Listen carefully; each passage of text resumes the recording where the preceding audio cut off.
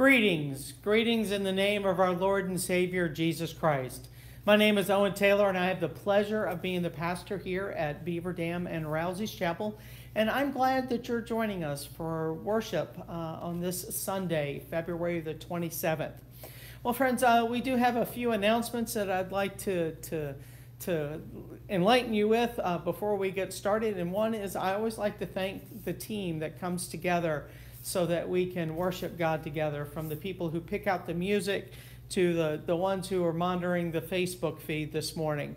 And also, this is the beginning of, almost the beginning of Lent. Ash Wednesday is this Wednesday, and we will be having a worship service here in Beaver Dam in person at Beaver Dam United Methodist Church on Wednesday at 7 p.m. But if that doesn't suit you, I invite you to join us on your way into Richmond on Wednesday morning. We'll be doing our Ashes to Go, where we'll be impositioning ashes at the old physical therapy place right there in downtown Montpelier. So I encourage you to join us there as well. And we also have a Lenten study that is starting this week. On Tuesday, we have an in-person a small group study entitled Not a Fan that will be at 10 o'clock at Rousey's Chapel on Tuesday. And we'll have the same type of session Tuesday evening at 7 o'clock, either via Zoom or here in person in Beaver Dam. So if one of those interests you, please reach out and let me know so that we can connect up. If this time together speaks to you in a particular way, I invite you to hit that like and share button right there on Facebook so that others can also partake of it. But for now, let's get ready to prepare our hearts and minds for worship by lighting a candle to let us remember that Christ is physically here present with us.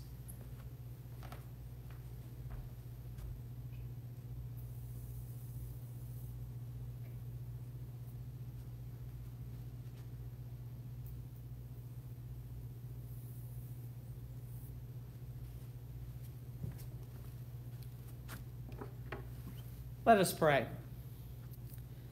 God, it is good to be here. It is good to hear your word, to share your story, to see Jesus for who he really is. God, come and be with us in this place. Be with our hearts. Be with our being. Be with all of our mind and strength, Lord.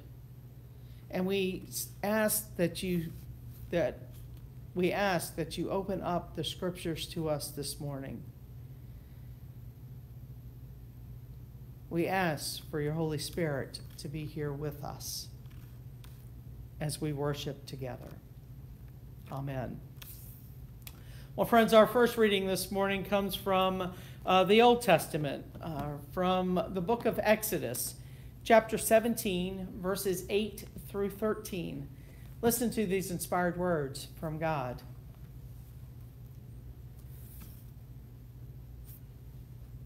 Amalek came and fought with Israel at Rephidim. Moses said to Joshua, "Choose some men for us and go fight with Amalek. Tomorrow I'll stand on top of the hill with the shepherd's rod of God in my hand." So Joshua did as Moses told him. He fought with Amalek while Moses, Aaron, and Hur went up to the top of the hill. Whenever Moses held up his hand, Israel would start winning the battle. Whenever Moses lowered his hand, Amalek would start winning. But Moses' hands grew tired, so they took a stone and put it under Moses so he could sit down on it. Aaron and Hur held up his hands, one on each side of him, so that his hands remained steady until sunset. So Joshua defeated Amalek and his army with the sword. And then our gospel reading this morning comes from the Gospel of Mark, chapter 12, verses 30 through 31. Listen to these words from the gospel writer. "And you must love the Lord your God with all your heart, with all your being, with all your mind, and with all your strength. The second is this: you will love your neighbor as yourself. No other commandment is greater than these. Friends, for the word of God in Scripture, for the word of God among us, for the word of God within us, thanks be to God. Amen.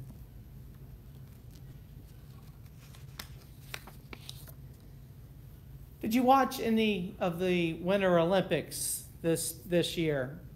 I am continually amazed at the athleticism of the competitors, especially the bobsled teams and the figure skaters. I love to watch the bobsled teams work together in pushing and jumping into the sled at the top of the course, and watch them as they support each other on the way down the hill, from the one being the pilot to the other one being the brake person who slows them down at the end of the race. It's such strength and teamwork. And then you have the figure skaters. Now, I admit figure skating is really more of Tina's thing than it is mine, but I do sometimes like to watch the couple skate. The way they lift and swing and twirl each other around takes a desire, a dedication, and a strength that I just don't have. You know, this idea of strength and teamwork came to mind this week as we are wrapping up our sermon series called Created to Respond. We've spent the last few weeks exploring the ways that we are created to respond to God with all of our soul, with all of our heart, with all of our mind. And the topic that we're delving into this week, with all of our strength. You know, when it comes to talking about responding to God with strength, we have a story that appears in Exodus where Moses is demonstrating great strength during a battle with Amalek and his army. Let's try to paint the scene. The Israelites are in the desert after coming out of Egypt. God is providing them with manna and quail for food. They find themselves under the attack of the roaming Amalekites. Moses is getting up there in age, and he realizes that he physically can't take the stress of battle. So he comes up with a plan to fight off Amalek and his army. Moses goes and stands high upon a hill and tells Joshua to gather some men together to go into battle. So he does, and they go into the valley below, and it appears to be a horrible battle. Can you imagine what is happening all around them? Swords are being swung. There's sweat. There's blood all around them. And Moses, standing on the hill, is watching the battle take shape. And he notices that every time he raises his arms and his staff up, that same staff, that same rod that turned into a snake in front of Pharaoh and had split the Red Sea, Joshua and the Israelites start to win the battle. I can envision Joshua looking up at Moses on the hill for inspiration, and Moses encouraging them during battle. Now Moses also noticed that every time he lowered his hands, they started to lose the battle. You can imagine that Moses' arms grew tired fairly quickly. And this is where Aaron and Hur come in. Aaron and Hur were doing for Moses what he couldn't. They were helping him hold up his arms and his staff so that Joshua and the Israelites would win the battle. They kept this up all day long until sunset, when we read that Joshua claimed victory over Amalekite and the army with their sword. What they all realized is that the people of God were going to experience defeat if Moses, Aaron, and Hur didn't help Moses hold up the staff. we can see that as a community of faith, and with God's help, they were going to be successful. You know, I also think it's fair to say that Moses was loving God with all of his strength in this text. You know, it's interesting to me how our physical strength changes over time. I am probably like most people that when I was younger, I was fairly physically strong. I could use my physical strength to do whatever I wanted to do. I could lift heavy objects with ease. I could stay up all night and not miss a beat the next day. I could do all sorts of crazy stuff and physical labor all day long and not feel it the next day. Now, today, not so much. I know when I stretch to my limits, when I overdo it, and it takes time for me to recover. And I think this is the season of life where we find Moses in today's text as well. Moses is older now, and he's beginning to understand his limitations.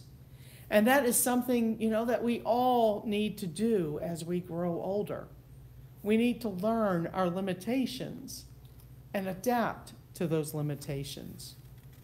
But do you think Moses's limiting physical strength in the story changes Moses's desire and dedication to love and serve God?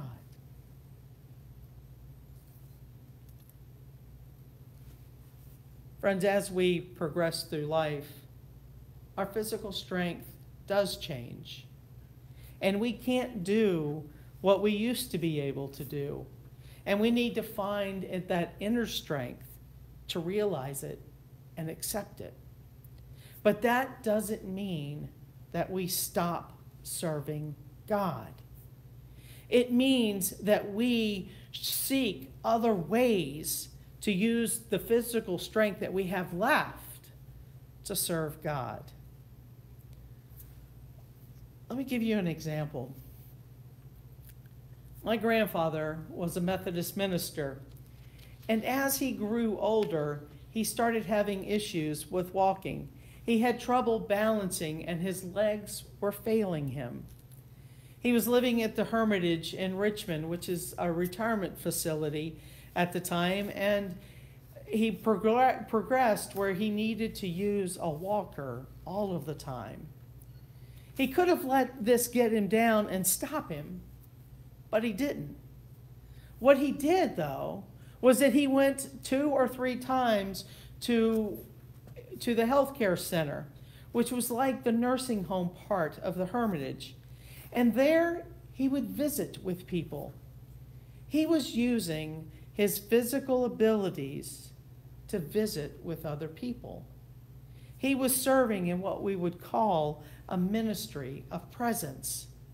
He couldn't fix what they were facing, but he could show them, just by him being there, that they were loved, that he loved them, that God loved them.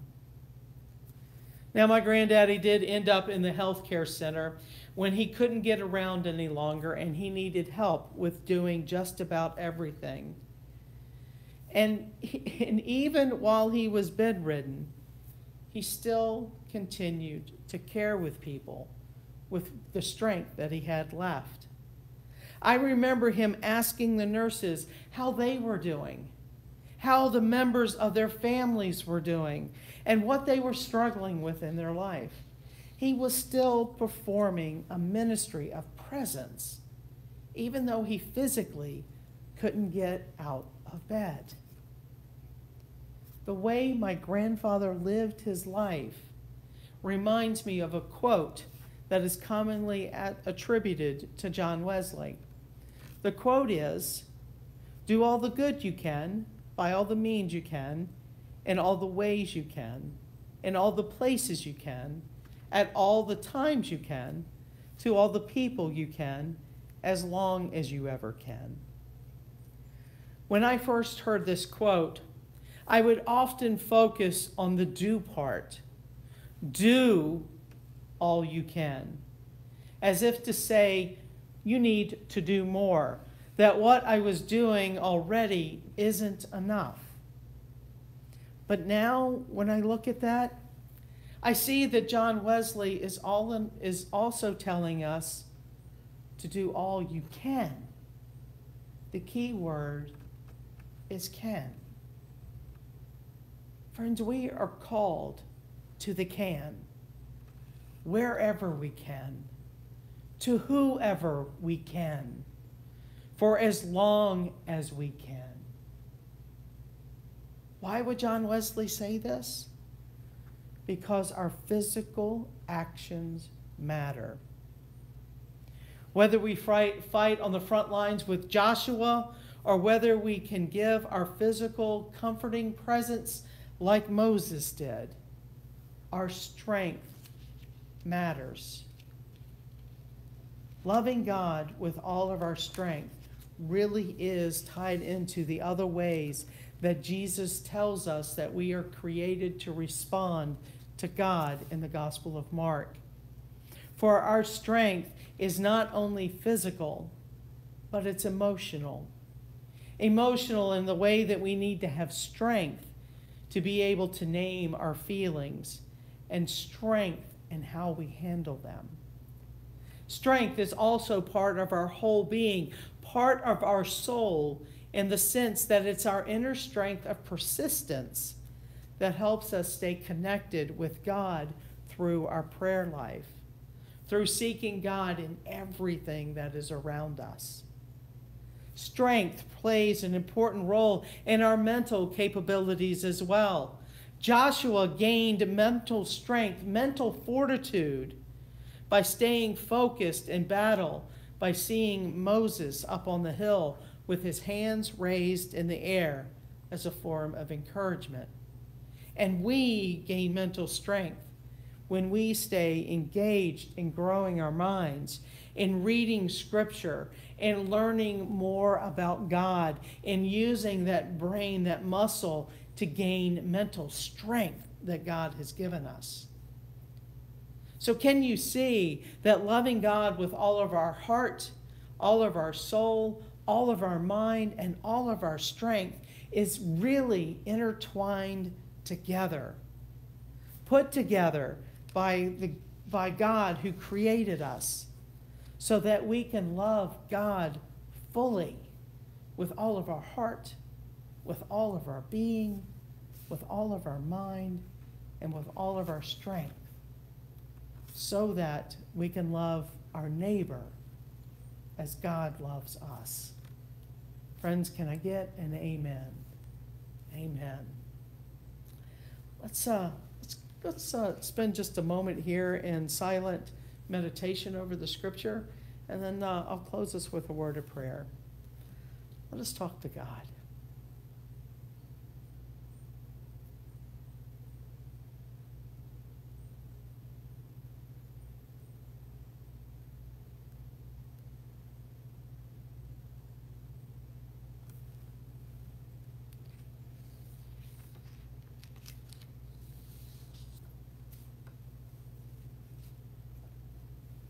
Lord, you call us to draw near, yet we fail to hear your voice. We sleepwalk through life, ignoring the needs of people all around us and worrying about our own desires. Forgive us when we shut out the call to climb into your presence, when we make excuses to put off that journey. Have mercy on us, Lord.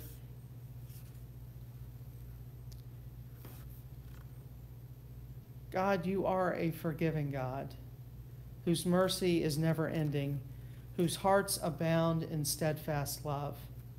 Because of the love of Jesus, nothing can separate us from your love. For this love, we give you thanks. Heavenly Father, we ask that you open our hearts to see the plans you have for us. Jesus, open our minds to your possibilities and open our eyes to your light. And Holy Spirit, Speak to us today and strengthen our faith so that we can carry God's love into the broken world. Amen. Well, friends, I hope that you have found our time together fruitful, and I encourage you to remember us in your giving, in your tithes and offerings. You can go to our website and give online, or just simply drop a check in the mail to us at the P.O. Box. But either way, it allows us to continue the ministries of building God's kingdom here in the community, and for that I am thankful. Well, friends, let's get ready to take on the day and the week and receive this benediction. God gives us strength, and God calls us to respond to that gift by doing all we can, wherever we can, and whenever we can. Go and give back to God what is God's. Go with the blessings of God the Father, Son, and Holy Spirit. Amen. Go in peace, y'all. Bye for now.